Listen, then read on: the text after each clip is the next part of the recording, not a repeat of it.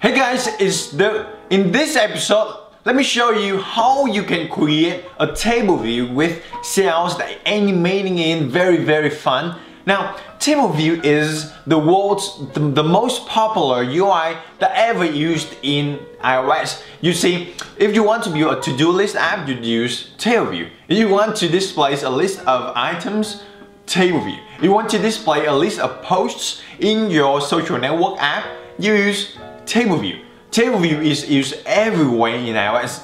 Yes, it's very customizable with custom TableViewCell. We already talked about that in another episode. But it's kind of very hard to make your app really stand out in the App Store because every app just have TableView, a list of things. You scroll it up and down, but it's not really making your user interactive, making your user stunning with the UI. So it turns out very easy to animate cells. It's creating a sense of aliveness, a sense of playfulness for your app. Below this video, you'll find out a link for you to download the starter project that I prepared for you. All the TableView cells already lying in. We'll just talk about how we can animate things into the app. And as always, yes, when you go and download the complete project, starter project, I will send you my new iOS course as my thanks to you for checking out the Coding Out Shell. You will love it. So let's go into the starter project, download it now, and go into the demo. Alright guys, so here is how our starter project looks like. It is a tail view displaying some of the Coding Out episodes that fetch from JSON data and displays on the tail view. And this tail view is very nicely done because it has a card view cells. If you don't know about card view, check out the previous episode. Alright, now here we go. The table view right now, if you see that, it's like just like normal every table view cells, right? And we don't have any interaction into that. We don't have any aliveness and any playfulness in the app. So let's change this thing around. Let's change this thing so that it's displayed like our complete project here. We can change this. We can have the cells animating, flying in, and it's just like fading in. It will just not display right in front of your users. So let's do this. Let's change things around. I will go over the episode's tail view controller, which is the controller for our tail view over here. The method that you want to do this is you want to configure some of the properties of the cell itself, right? Because we are concerning about each of the cell, and the method we want to do is called will display cell. Tail view will display cell. It is a UITableView delegate method. So I will go over the mark on UITableView delegate. You can find it over here. UITableView delegate. And below the TableView select row and add index path, we will just count will display, oops, not footer, but will display view cell like that. Alright, and you just saw that you can also change the will display footer, and I think I saw you will display header also. So will display cell. How we can do this? Well, the first thing is we have to, number one, set the initial state of the cell. And then number two, we will use UI view animation method to change to the final state of the cell. Okay, let me make this clearly. Now, the initial state of the cell is the state that it will animate to. So let's say you want to fade in, right? So it has to go from nothing, the alpha is 0, and then it goes to alpha is 1. The alpha is like the opacity of your view. So in order to do that, we have to set the alpha, cell alpha, to be 0 for the initial state.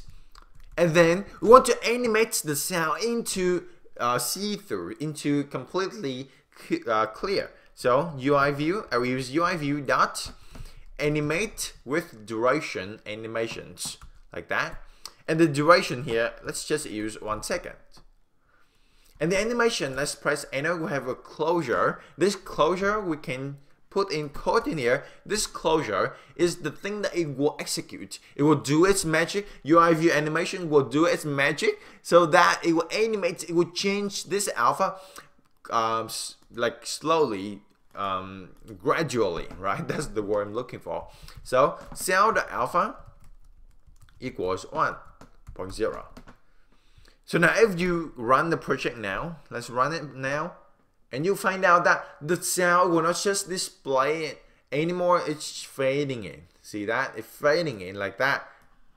That's cool, right? That's cool. You see that? It's fading in. Very nice. You fade in like that.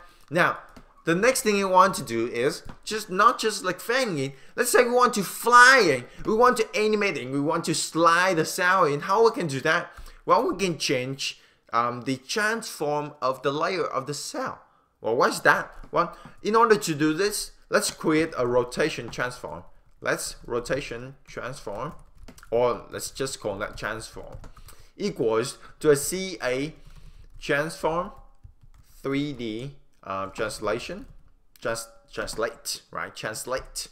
And this thing is the it is like the derivative of the TX2YTZ. You can find out the documentation here. I don't want to go to the math, but the T here, let's just use the CA transform identity, transform 3D. Gosh, I didn't spell it right. Transform 3D identity like that. And the X here is the states, the initial states, right? Of what? Of the cell. So if you set it, the X is this coordinate, right?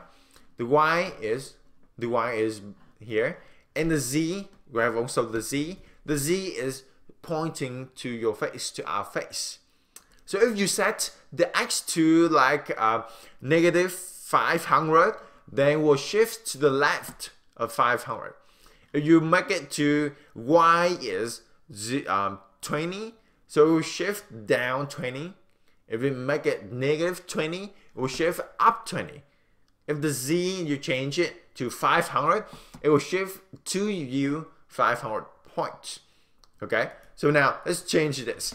The X here, let's change negative to 15. The Y, let's make it 20. And Z, I will put it 0. And then in order to have this transform apply to the cell, we have to set the cell.layer.transform to be this transform. Alright? So now if I run the project right now, let me show you. If I run the project right now on an iPhone 6s, okay, there's nothing happen. There's nothing happen because we haven't changed the animation of this. So let's change the animation. Let's do it. Cell.layer.transform to be CA transform 3D identity. Okay, so it will change to the original space, to the original state. So now let's run it, and there we go. It slides in, it moves in very nicely, right? See that? All right, very beautifully. Gosh, see that? Now I want to issue a challenge for you, as always, as every episode in the Code Hangout show, and also in the Developers Academy, that we have code challenges for you to practice with this. I want to challenge you to think, if you you see every time you scroll it, no matter the view is viewed or not, no matter the view is already seen, it still slides in, it still moves in very nicely, but sometimes too much animation will cause some trouble, will make users confused, will make users hate it. So I want you to challenge you to find a way so that you only animate the cells that haven't been seen or haven't been generated. Alright guys, that's how you animate cells in TableView. It's quite simple, right? Implementing just one single method. But the secret here is that we'll display cell method, delegate method in TableView. And remember that what I'm showing you here is just very simple implementation. You can do crazy, creative stuff with the TableView cells. Things like you can animate things in, you can slide to right, left and right, slide up, slide down, rotate it, put it out, pops it out, bloom it, I don't know. But could be creative with this. Let me know how you implement this, how you are planning to implement this, or if you have any question in the comment section below.